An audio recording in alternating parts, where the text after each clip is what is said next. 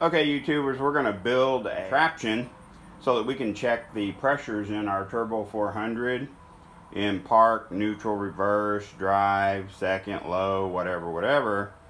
What you got to do is you got to hook up a gauge that can go up to at least 200 pounds to the port on the driver's side of your Turbo 400 transmission. It's right here. Your shifter shaft here. It's just in the center of the case.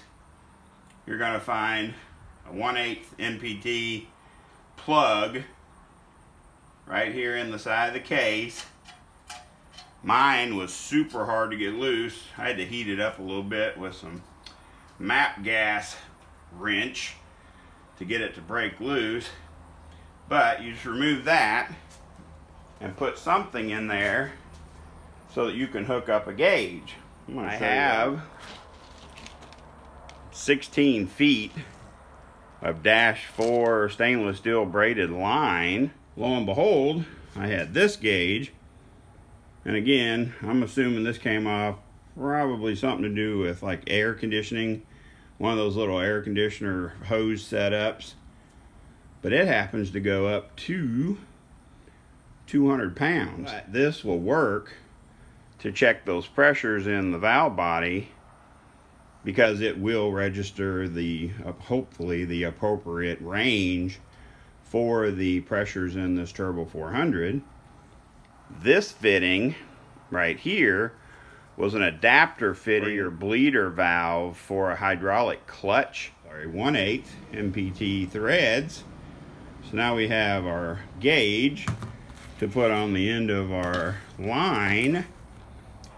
Then this will screw directly into your case, sealing with the 1/8 NPT threads to the case, and then my nitrous line will screw right onto it.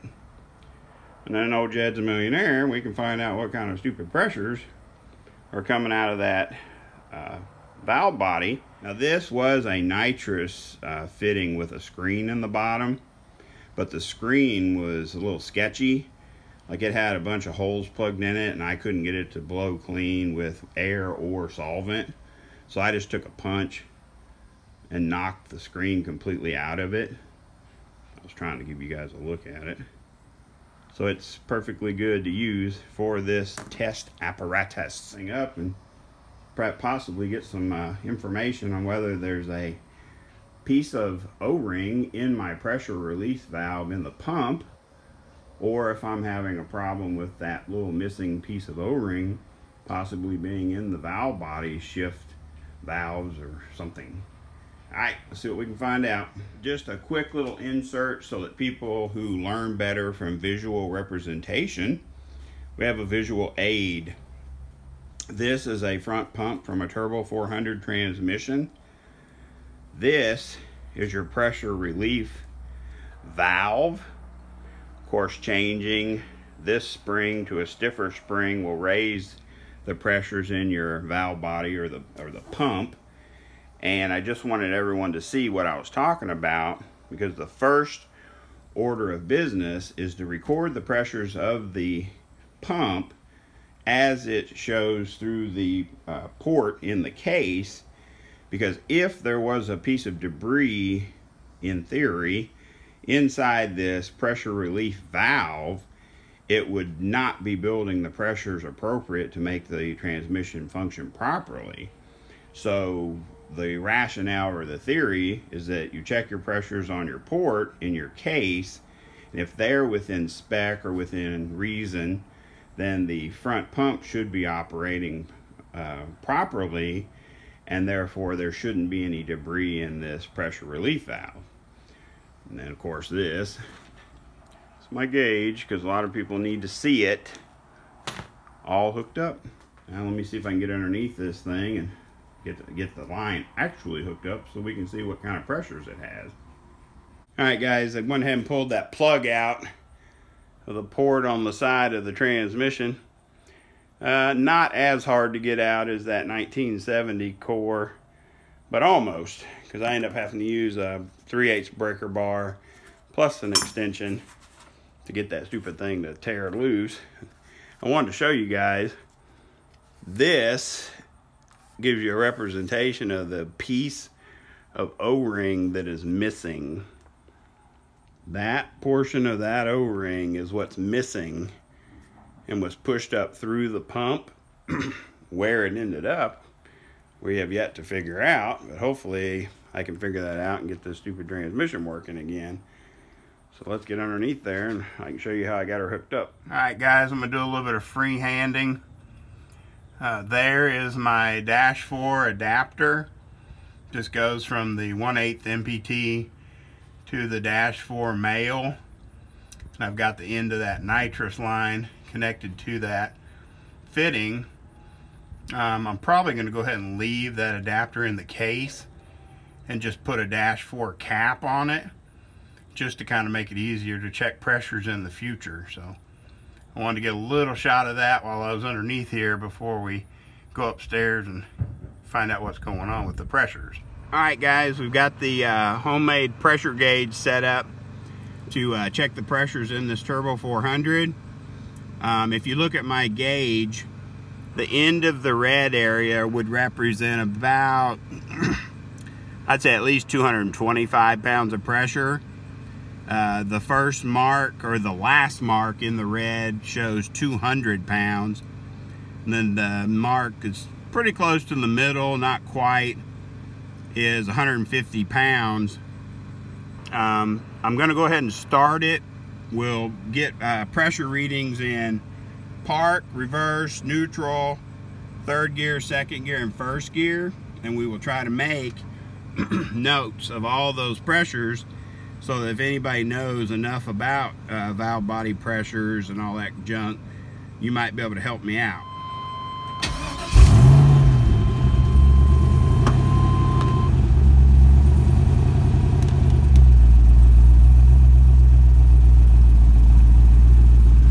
So we are a hair over 100.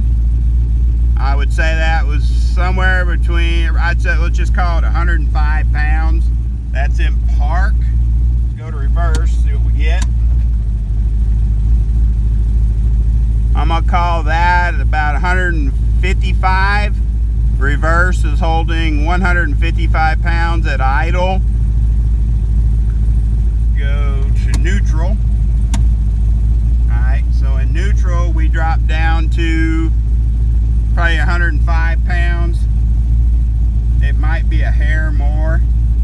You might be able to say 110. Let's go to third.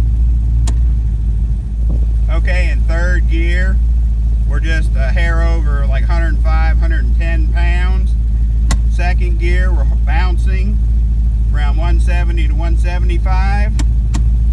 Low gear, same as second, bouncing around about 170, 175. So third gear is definitely low, a lot low compared to first and second. So we've got park, neutral, and third are all about the same pressure.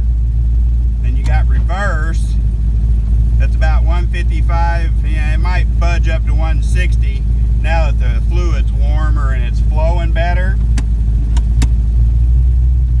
But, yeah, in park, neutral, and third, I'm only registering 105 to 110 pounds of pressure. That don't sound right to me, guys. Well, there's the results of our pressure test on the Turbo 400. I'm gonna have to think that low pressure specifically in the third gear position has to be a big indicator of where the problem lies. So you're looking at park, neutral, and third gear. You know, when I first started it up with the fluid cold, was showing about 105 pounds of pressure. It did come up to a solid 110 pounds once it started flowing a little bit and started getting a little heat in it.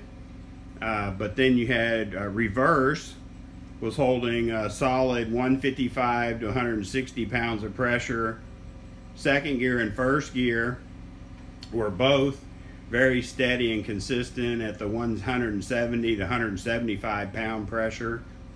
So I would dare to say this should be some information that, you know, a more experienced troubleshooter should be able to tell me what's going on with this valve body. Why would I be having a low pressure issue in third gear?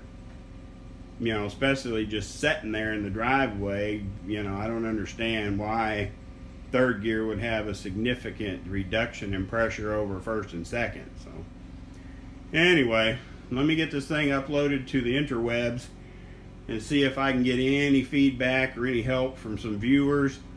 Maybe they can tell me that, you know, hey, that little piece of rubber O-ring you're missing is probably stuck in your third gear shift valve. Hoping that that little piece of rubber can be retrieved from inside the valve body or wherever it went, and that I don't have to pull the transmission back out and do anything inside of it. So I don't know for sure, but I wanted to share with you guys, you know, my trials and tribulations on trying to get this thing on the road, because I am definitely at the end of my rope with this thing, and I've already thought more than once about selling it. So anyway, that's my pressure readings on the Blazer.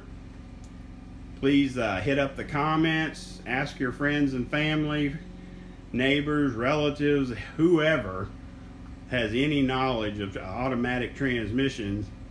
Give them these numbers and ask them what in the valve body can cause this, or what else in the transmission can cause this type of symptom. Thanks again for watching. Please like, subscribe, and share. Please hit up my channel, because I've got over 400 videos of various builds and performance tips and tricks. Just go check it out, guys. See what you can find. Thanks for watching.